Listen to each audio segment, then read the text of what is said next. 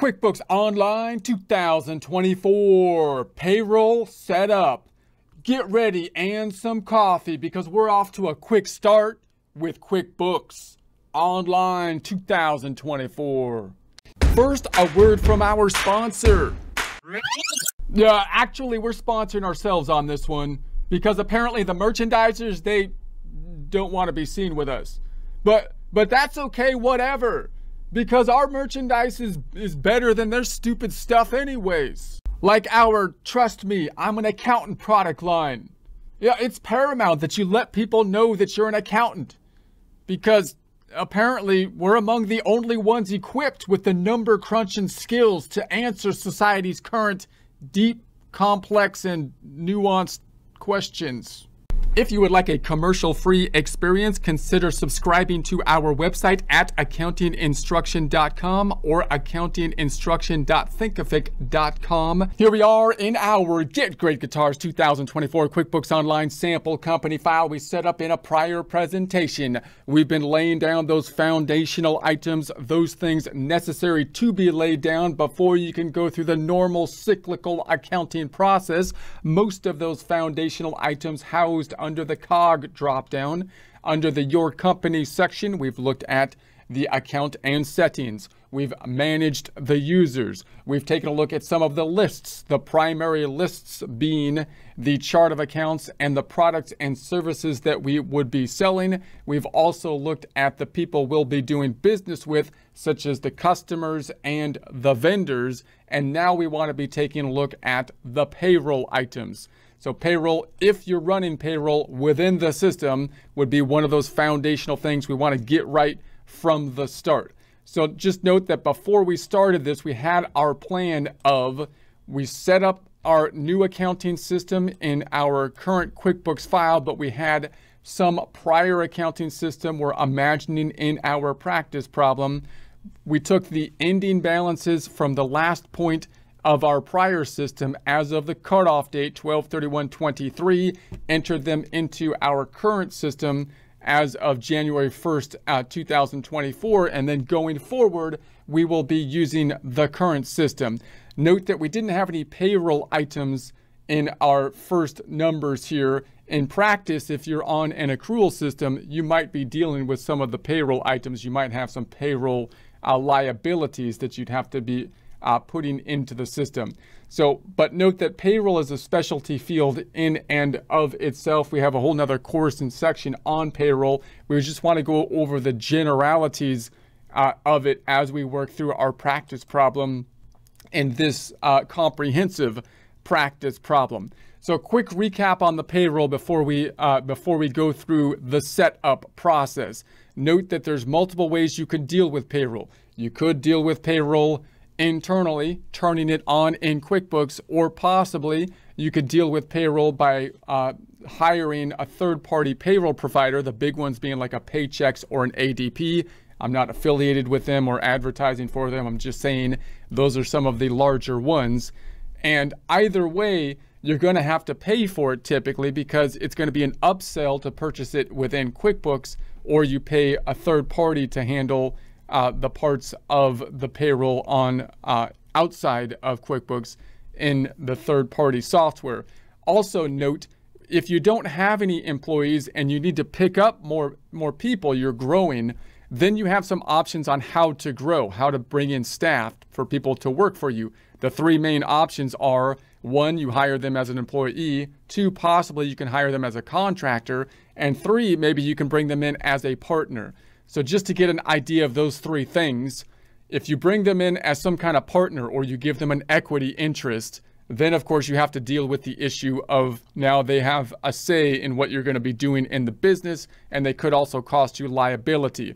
So that's a big thing. So you have to make sure that you're partnering up with people that you have a common goal with, and you set down the rules that everybody knows what to expect, which is a difficult thing to lay down and maintain sometimes.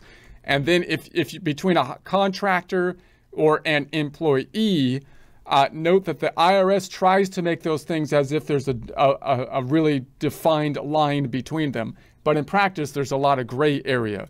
So if you want control over someone to do day-to-day tasks, and they're in the office, for example, and you're telling them what to do every step along the way, then it's pretty clear they're going to be an employee from the IRS's standpoint. But if you're giving them a job and they use their own tools and they're more independent, then it's possible you can hire them as a contractor. If you hire them as a contractor, then the whole process of dealing with the internal issues of payroll and withholdings should be much easier. If you hire them as an employee, then of course you have to deal with the whole withholding and payroll scenario. That's just a quick recap of the payroll. Also, if you're a bookkeeper, note that payroll is a specialty area. So do you want to be someone that specializes in QuickBooks running payroll through the system, or possibly you could set up a system where you work with a good third-party payroll provider and a CPA firm so that you can just do the bookkeeping and try to automate it with the bank feeds and increase the number of clients possibly you have that way by being more efficient, and then working with the third-party payroll person and the CPA firm to make the adjustments necessary for year-end preparations such as tax returns. All right, so that's a general overview. Let's open up our reports down here, and we'll start to do this every time. So in our reports, I'm going to right-click and open up the balance sheet, and then right-click and open up the profit and loss now that we have some numbers in here. So if I go on over to the balance sheet, this is what we have entered last time. Let's put the date as of 12/31/23. I'm sorry. Let's go from 01/01/23 to 12/31/23. Run it. And then the profit and loss tabbing to the right, closing the ham boogie, going from 01/01/23 tab, 12/31/23 tab. Run it. Okay, quick recap on the payroll if we're processing it within our system. I'm going to use a flow chart. This is the QuickBooks desktop flow chart, but we're just using the flow to see how the payroll works. If you're dealing with payroll, here's the flow. You're typically going to have time to enter. If they're hourly employees, then you have to enter time to process the payroll, but you might not do it in QuickBooks. You might simply give them a timesheet and then basically just do it that way. So you enter the time as you do the payroll. The timesheet here that they enter, you might use that for a job cost system, which might be used in construction or a bookkeeping firm or CPA firm or law firm, so that you can invoice based on the time. So this might not necessarily be strictly a payroll item. And then you're going to pay people.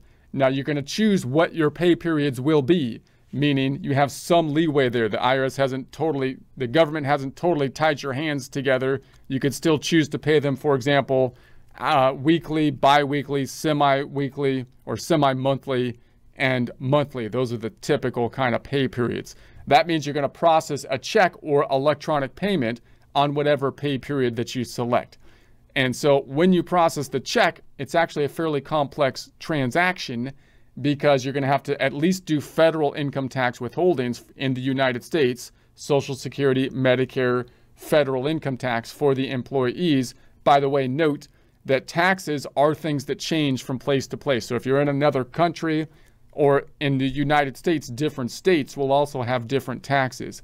The double entry accounting system will be the same because it is what it is. Taxes, because they're related to laws, are going to change. And for bookkeeping, the payroll, taxes are the biggest laws that have an impact directly on the bookkeeping, right? So then you're going to withhold that. You also might withhold benefits, health insurance, their voluntary withholdings, and then the state stuff will be different than the federal thing in the United States. So that's why you're going to need help with this stuff, because no one tax is difficult to calculate, but when you add all them together, it becomes complex.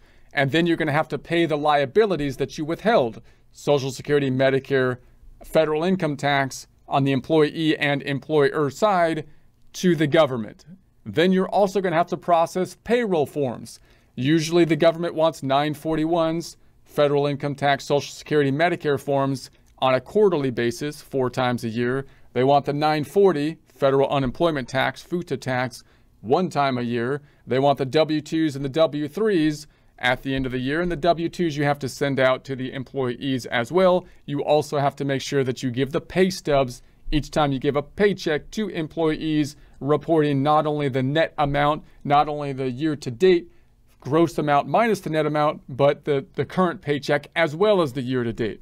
Okay, so that becomes like a lot of information. That's why you have to pay for payroll, even if you only have a couple people most of the time. Remember, if you do that in QuickBooks, if I look at Intuit's website, you can see, you can go into their payroll area. What happened? I go into my payroll area here, and you can look at their pricing within the payroll. So typically, if you buy QuickBooks, there'll be an upsell option for payroll. You want to think through, again, think it in depth. How do you want to deal with payroll? If you're a bookkeeper, what kind of clients do you want to set up? How do you want to deal with payroll for those clients? Do you want to pick up clients that don't have payroll? Do you want to pick up clients that have third-party payroll? Do you want to set up payroll within QuickBooks? What kind of support do you want to do if you're going to be taking on that task? Okay, so let's close that out. And so the forms here, just remember the forms that we will create. This is the 941 that we got to do on a quarterly basis. This is the 940 that will be on a yearly basis. And these are the W-3s. And this is a W-2, or no, this is a W-4 form. Now, when you just start a new employee, typically if you're going to hire them as an employee, they're going to need the W-4 information. That's what we need in order to set the information up basically into our system. This is because mainly for the federal income tax, the federal income tax becomes a problem because our normal individual income tax system is really pretty complex. So we have to have a lot of information to properly withhold the federal income taxes from the employees. And that's what this does. But you might be able to do it basically electronically, allowing the employee possibly to set up their own information on their end, which would be great. So if you have payroll turned on, and we have in our sample file here, you might be able to test it out with a 30-day trial, or if you have a student account or something, it'd be nice to have the payroll that's the setup process. So if I go into the payroll, we've got the overview. Welcome to QuickBooks Payroll. Let's get acquainted. Just a few questions and you'll be on your way. I've heard that before. This is going to be, okay, let's add your team. So we'll help you set up the basics of payroll so you can create paychecks and calculate taxes like a pro. So this would be the employees, possibly being able to invite the employees to set up their information, hopefully with an email. We'll talk about that. Contractors, they still have under the payroll area. Contractors are not employees, but you still have to issue them a 1099, and you can read the tea leaves right now for the federal government that's really would like to force the employer to like withhold for the contractors, it looks like as well. But we talked about 1099s a little bit before. So then we have the Payroll Tax Center, where we can manage our payroll tax information. We got the workers' comp. So workers' comp is another kind of insurance that you'd have to set up, protect your team and business with workers' comp. Next Insurance syncs to your payroll for automatic and accurate payments so you can stay compliant while protecting your team. This is another thing that will typically change by location. QuickBooks getting better and better at being able to calculate those types of things that are applicable just to a certain region. Laws, regulations, taxes, workers' comp, applicable to just a certain place because you can put the laws within the system. So that's nice. Go from quote to checkout in minutes. Get coverage that's affordable and fits your plan. Now, also note that when you're doing some of these type of things are kind of possibly like upsells for QuickBooks, or they're affiliating. I mean, you know, you're purchasing things from them, similar to when you have the checking. If you have a QuickBooks checking account, for example, it's ease of use so that you can help get payments from clients, but you're also using, you know, their checking account system, so they're acting like a bank in that situation. So discover, and so then we have the benefits, similar kind of thing here. Benefits are great, but you want to manage, you also want to think about the cost of the benefits, right? So let's look what they have. Discover and manage employee benefits, attract and retain talent with benefits that fit your budget. Exports can help you find the right plan and will automate payroll deductions to save you time. So it's great that the benefits like here could be integrated nicely if you go through the benefits within QuickBooks, but the question is also what's the cost and what are the best benefits and the providers that would give you the best benefits. So health insurance, take care of your team with Allstate Health Solutions. So now you're looking Allstate, right? So again, that might be fine, but you can also see that basically you would want to find the best insurance plan, right? Not just the one that QuickBooks can sync most easily into the system. Maybe those two are the same, but just, be aware of that. Affordable and flexible healthcare package will manage payroll deductions over 200 plus nationwide and local carriers. Find cost-effective insurance options for you and your team. Export support just a call away. Compare plans. So apply for coverage, supplemental coverage at no cost. So then you can search for the plan here. They've got the 401k plan. Now remember, these are things that oftentimes possibly larger companies might do because the benefits are beneficial to both the employee and the employer, because if you can pay your employees without them being subject to payroll tax, then you're giving them more bang for the buck. You're giving them the same amount of money, but it goes further because they're not getting hit by the government for taxes. That's often where the benefits come into play, such as a 401k plan. Now, note that most 401k plans can be somewhat complicated to manage. So there's other options for small businesses, possibly like a SEP, for example, that you might look into for your employees. So you want to think about these things. These are optional things that, again, you want to put a good deal of thought in as to what would be your best options. So save time and automate payroll deductions when you open a 401k through our partner. So guidelines. So once again, you're working with our partner here. Affordable prices up to $16,500 in tax credits, no transactions fees, and no credits may cover setup and admin expenses. Simple setup and management, smooth employee onboarding. Well, that sounds nice. Looking for different options, find health insurance plan through Simply Insured. So again, that might be a good research tool. Why business owners offer benefits through QuickBooks Online. You can further your research there. You've got the HR Advisor, HR tools. Now, payroll, when we think of it from a bookkeeping standpoint, we're usually thinking about the things that impact our financial statements, that being the taxes. But payroll is also intimately related to HR, human resources, because we're dealing with laws related to employees, which could become quite cumbersome. And those are things we want to be in compliance with, because unfortunately, the people that are most likely to sue you as a business owner are your employees, right? So you want to do everything you can to be in compliance with your employees. So hire, onboard, and manage your team with reliable best practices. Save time with templates. So you've got the hiring and onboarding. You can do some research here. Setting up policies, following HR laws, managing contacts, and terminating. So this could be your kind of hub for the research. And then you've got the compliance news and information. Review the latest compliance information from federal and state agencies, along with our year-end contact to help your business navigate complex payroll topics. So year-end checklists. Then we've got some more research tools that you can take a look at. Hopefully by looking at all this, you can see that this is why payroll is a complex system, because of the HR laws with the tax laws. If it wasn't for that, then paying the employees would be easy. How would it work? You would shake hands with your employees, come up with an amount that you're going to pay them based on your work, and then you'd issue them a check just like you would with any other vendor, right? That would be it. Get out of my way, government. That would be over. But no, it's quite complex, and it's going to get more complex likely because the technology is going to allow more information to be given to the government. Therefore, the government's going to want the employer to be acting as their information gatherer and money gatherer in the form of taxes. So it is what it is. That's where we're at. Let's do it. Overview. Let's get started. So have you paid employees in 2024?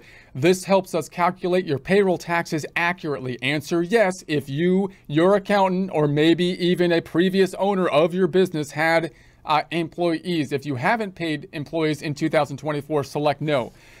Now, this is really important because if you had payroll prior to this, then it's a little bit more difficult and problematic of a setup process, right? Because if you're starting from scratch, then you had no prior payroll that's going to muddy the waters. If you had a prior payroll system set up, ideally, then you would like to part ways with the prior payroll as of the end of the year, starting the new year as of January in the new system. You really, really would like to do that because the payroll has things in it that makes it a little bit problematic to have like 1 year on payroll with the prior system and another on the new system. Those things include caps. So the federal unemployment tax has a cap. Once the employees hit a certain point, they no longer pay taxes. Same with the Social Security. You also have to report not only the paycheck by paycheck information, but the year-to-date information. And when you process the 1040 and the W-2s at the end of the year, you have to give the whole year's information, and therefore you need all year's information in one system. So if you're moving over in the middle of the year, meaning you already had payroll processed in the year that you're starting the new system in, generally you need to get the prior information into the system so that you can properly calculate not just the current paycheck, but the year-to-date paycheck and be able to calculate the year-end information. Notice that payroll is also kind of an area where it doesn't hit the fan. The stinky stuff doesn't hit the fan until the end of the year, oftentimes, when you're trying to reconcile everything with the year-end forms, the 940, the W-2s, and the W-3s, and then you realize, oh wait, something went wrong, and by then it's a mess to fix. So you kind of want, it's one of those things you want to get it right the first time and not have to fix it. It's not a tinkering thing. In other words, the adage is measure twice, cut once, not tinker. Although tinkering's fun, good with other stuff. So in any case, I'm going to say no after my rant. When is your first payday with QuickBooks? So if you need to run payroll soon, we'll make it happen. So I'm going to say the first payday is going to be the end of January. So because I'm going to say it's a monthly pay period for our example problem. So I'm going to say next. Notice this is an issue for practicing payroll in QuickBooks because it has to run real time. That's why it's hard to practice payroll, because you really would like to run a whole year's worth of payroll, but you can't really do it because you kind of have to run the payroll real time, right? So I'm going to go next. What's the primary work location? So I'm just going to keep it at our location here, which I set up 90210 Beverly Hills. I just made that up. It's like $1 million house if you're interested in purchasing that house. What's the primary work location? I'm going to say it's the same location here. So I'm going to say next. What's your payroll contact? This helps us make sure that reminders and other important payroll info goes to the right spot. Okay, so we have our contact. This is our contact information, I'm going to say. Next. And how have you run payroll? So ADP is an external, so some of these are external payroll providers. Spreadsheets, if you want to do it by hand, you're crazy to do that these days, but it's possible. But I don't recommend it typically, even with a few people. I've never run payroll. We'll just say didn't do it. Let's go, boom. This is for most likely internal purposes, probably not going to have an impact on your system because we already told them that we didn't process any payroll for the current year, so they're just gathering data on us. So add your first employee. So now we can start adding our employees. Let's go ahead and do that. So upload your report. If you had a report to upload, done, add employees. Let's go ahead. I'm going to hit done for now because I think I can go back and add the employees next here. So now we have our overview. So now I'm in the payroll. And I can see here we have get ready for the pay. Here's our checklist. Payday is set up. We have your next payday on the calendar. Your business info is complete. Tell us about your team.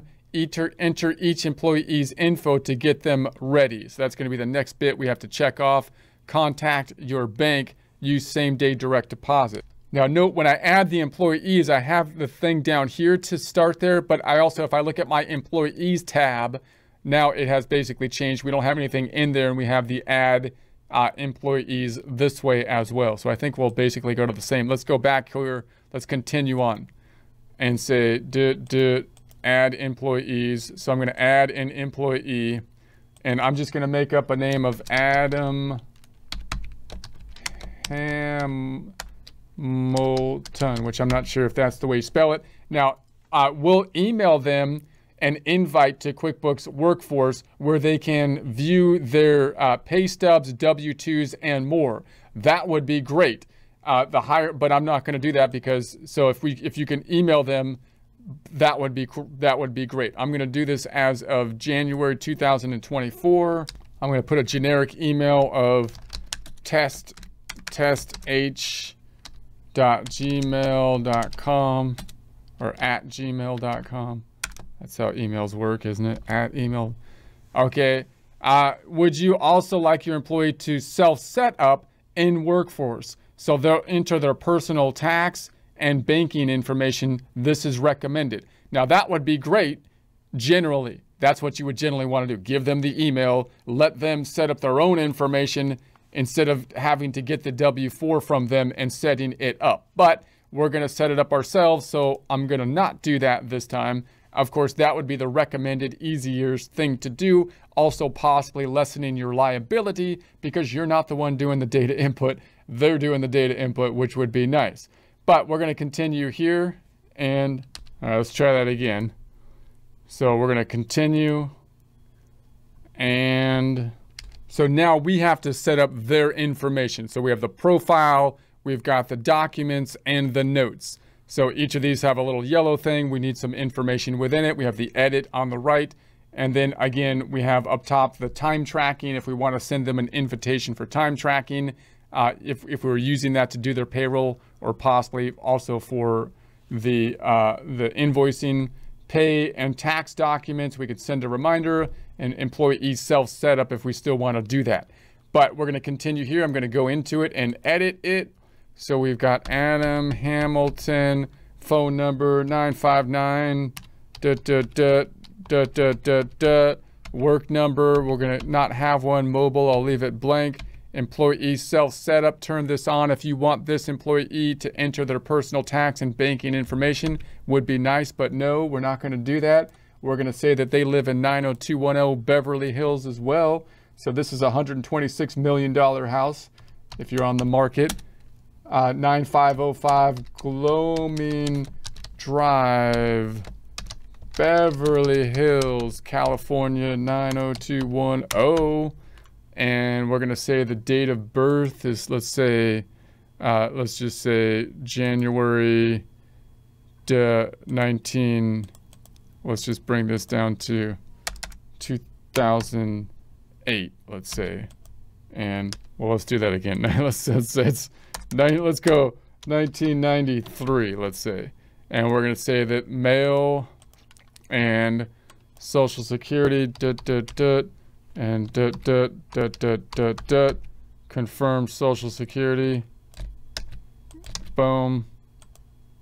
It won't let me do that. So social security 1 2 3 4 5 6 7 8 9 1 2 3 4 5 6 7 8 9. Let's try it again. And then confirmed. Okay, save it. So what you entered, okay, that's fine. All right, the yellow thing has disappeared. Good. So then we've got the Adam's job specific. So active, we're going to say active versus paid leave, unpaid leave, and so on. Hire date 1/1/24.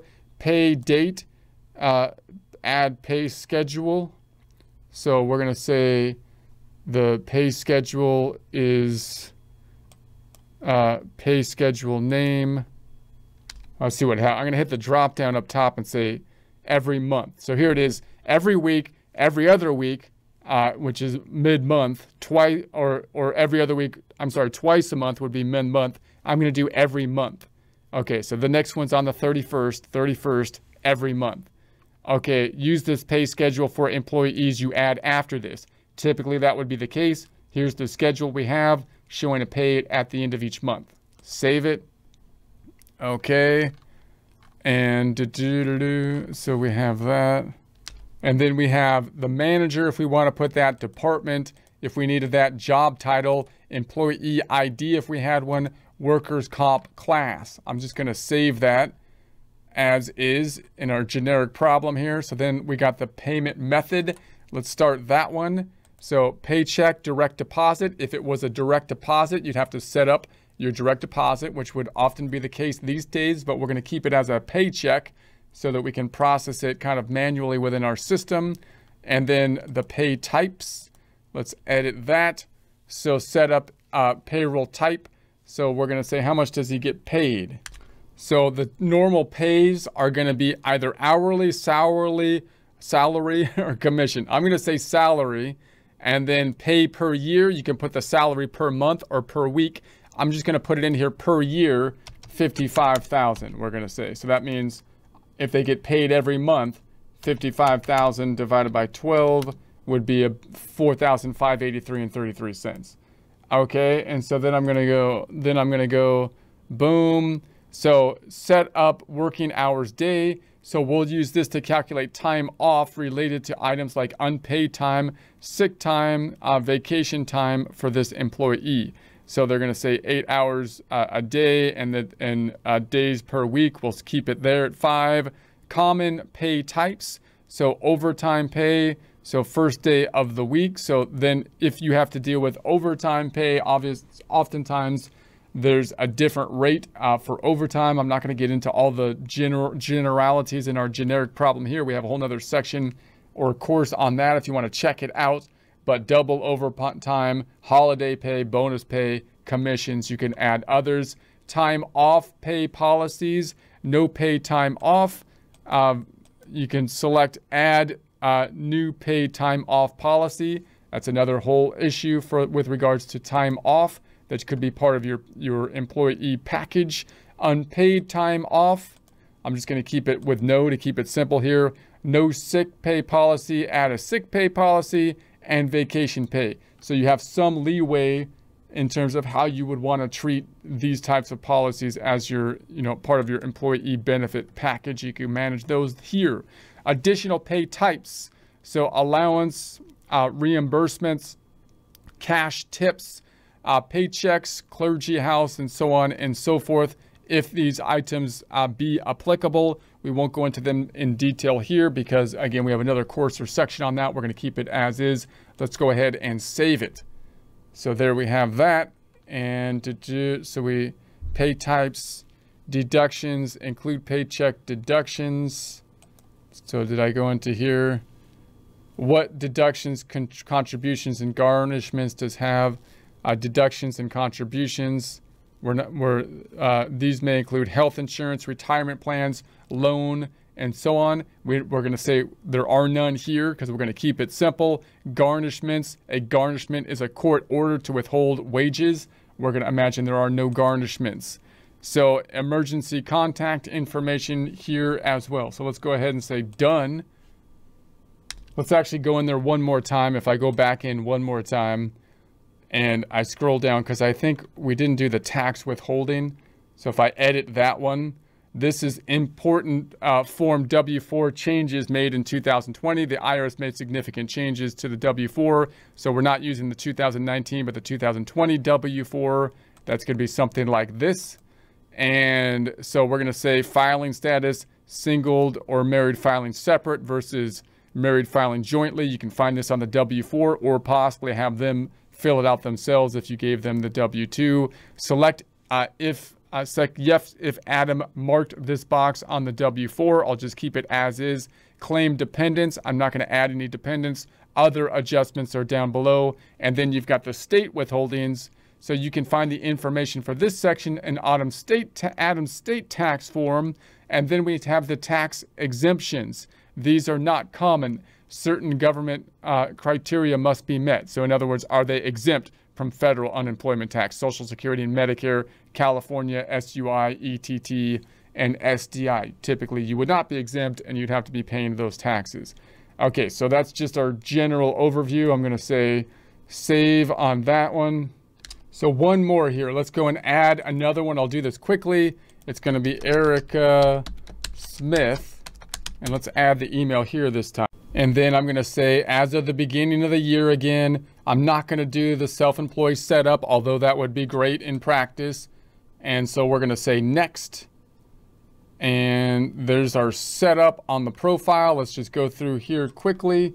We're going to say name, email, phone, and then worker, phone, no self-employed setup. She also lives in 90210. This is a $47 million house. It's going to be, if you're in the market, it's going to be 39 Beverly Park, CIR, Beverly Hills, California, 90210. Date of birth, let's say, what am I, 2024 minus like 35, let's say 1989. We'll say, but then 1989, gender, female, and then we need 1, 2, 3, 4, 5, 6, 7, 8, 9. I'm going to say this is going to be 6, 4, 4, 5, 5, 5, 7, 8, 9. This is going to be same 6, 4, 4, 5, 5, 5, 7, 8, 9.